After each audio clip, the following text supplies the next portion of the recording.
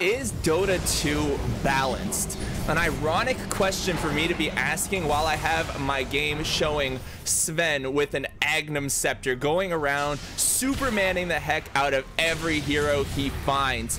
But today I will try to make the case and say that yes, Dota 2 is more balanced than it has been in a very long time. Hello and welcome everybody. My name is Navetz, representing my esports team, the Sploush Troupe, and this balanced discussion today is brought to you on behalf of Gamers Class. All right, let me begin this discussion by saying no, I do not think that a game with 115 heroes can ever be perfectly balanced. That's not what I'm saying. I'm not saying this game is perfectly balanced. What I am saying though is that we are in a really good state, and this is a really good patch in terms of balance and in terms of not having any uber broken heroes. Sven, what I showed you earlier, was probably one of the most annoying things to deal with.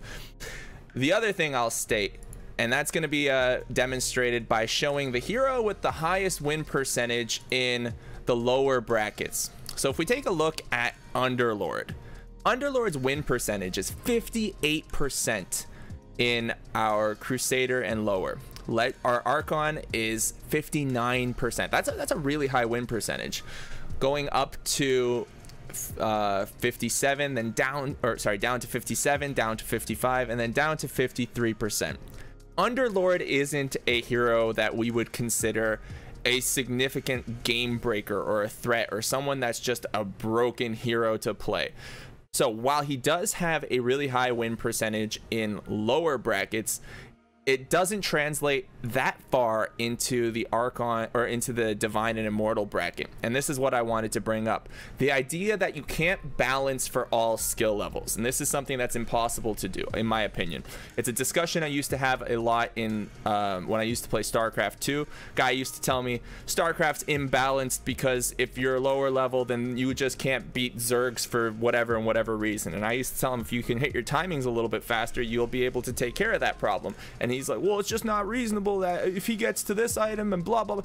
It's different at different skill levels is what I'm pointing out. So what we're gonna look at today is the win percentages and the pick percentages in the Divine and Immortal bracket, which I think is really telling of how balanced the game is at the moment in terms of who the most meta heroes are, who the most picked meta heroes are, and what their win rates are. So if we look at the top, we've got Tiny at 50.18%. We've got second Windrunner at 48%. Third Rubik, a very fun and popular hero to play, down at 57%. And then somehow Faceless Void, even with his nerfs, is still up at 52%. So very high on Faceless Void. And then we're still around like 50% for most of the heroes. We see, I think the highest hero in our top list that's visible here is the Mirana at 54%. And I think that might be because of how good Moonlight Shadow is at the moment, but I'm not positive on why Mirana is doing so great in the meta. I'm not positive on that. But if we look at just the win percentages and the heroes, it is not insane. Even our boy Sven here, who gets picked quite a bit, 14.55%. It's no 25% Tiny, but it's still a pretty good percent in terms of getting picked up. There are ways to deal with Sven. There are things you can do, there are timings you can hit, there are pushes that you can make, there's pressure that you can apply. There's all kinds of different gameplays and different styles that are viable at the moment, and I think that's really good for the game. I understand a lot of people are tired of the patch, and that being tired of the patch and being a little frustrated that you don't have new strategies to try out and new heroes to play is understandable, but the game itself is in a really good state balance wise. Now let's switch up our view a little bit and look at the heroes with the highest win percentage.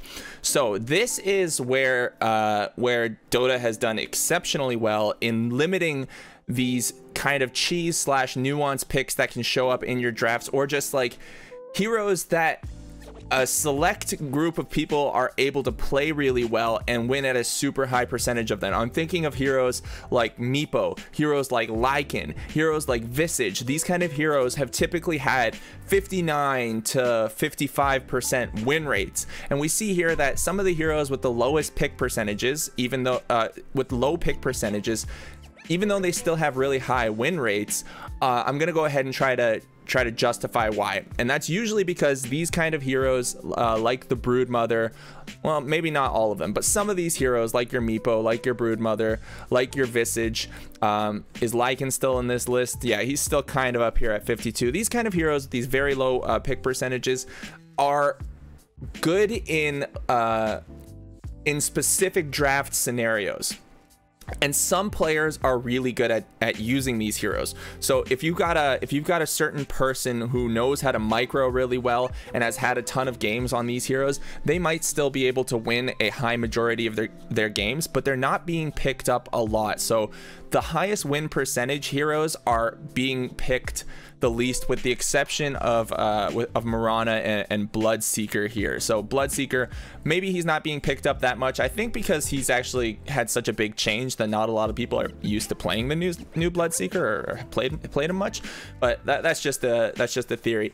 But we don't see any of this crazy Visage at 60% win rate with like a 3% pick rate. Basically, there was a period of time where you could have a certain amount of heroes that were just really overpowered if you got them into the right draft, and a lot of that has to do with our changes to drafting as well. Like, you have the new draft order, the 2-2 2-2 and then 1-1 at the end, which is pretty cool. I think that's done a lot of good. We have the new banning system, which seems to be helping a little bit. I do like the game diversity, the difference in not having the same heroes as opposed to prior patches before we had banning. We have a lot of different types of drafts and lineups that are showing them. Sometimes we have early game drafts, sometimes we have late game strategies with like your specters and stuff like that, but we don't have these single heroes that get picked up by like one or two people every game, because they get banned a lot. And then we don't see like these nuanced picks having these crazy high win percentages at like their 60% win rates or anything like that anymore, and I think that's a really good sign. So I have tried to make my case for Dota being relatively balanced, providing a little bit of statistics and my own anecdotal evidence, which is only worth my experience basically. You guys can think about that however you'd like, but I'm gonna pose a question now.